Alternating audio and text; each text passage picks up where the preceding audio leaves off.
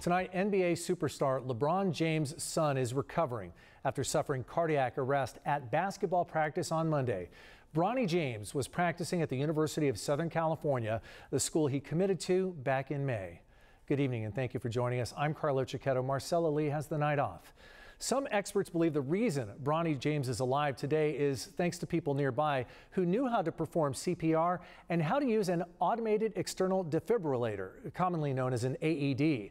CBS 8's Steve Price has more on what you need to know in that situation to save someone's life. You are seeing these more and more all across the county, defibrillators. Now, you might be scared to use one, so we're going to show you just how easy they are to operate and how important they are when it comes to saving lives. Bronny James to the basket. Bronny with a basket bombardment! Bronny James is young, athletic, and seemed to be a model of perfect health. But LeBron's son collapsed during basketball practice this week at USC. He suffered a cardiac arrest, which is when an electrical malfunction in the heart causes it to stop pumping blood to vital organs, and it only takes minutes before those vital organs start shutting down. According to the American Heart Association, approximately 95% of sudden cardiac arrest victims die before reaching the hospital. But Bronny survived and is already out of the intensive care unit. Stay calm. Check responsiveness. Call for help.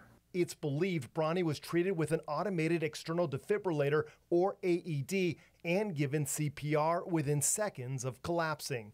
Every second counts. Peter Hogan oversees all cardiovascular departments at Sharp Grossmont Hospital.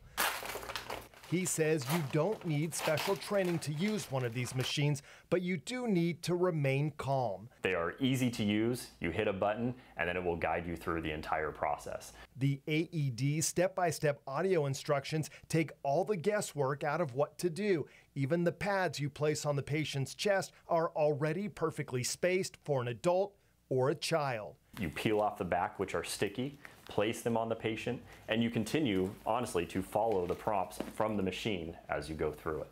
Stay clear of patient. Deliver shock now. Peter says it's best to have a second person helping during the process so one can focus on the AED and the other giving CPR, because you definitely need both to have the best outcome for the patient. CPR continues to circulate blood throughout the body, so the body needs oxygen from the blood to keep your vital organs functioning. What the AED does is it essentially gives an electrical shock to your heart to reset it in hopes that it puts it into a normal rhythm of the heart.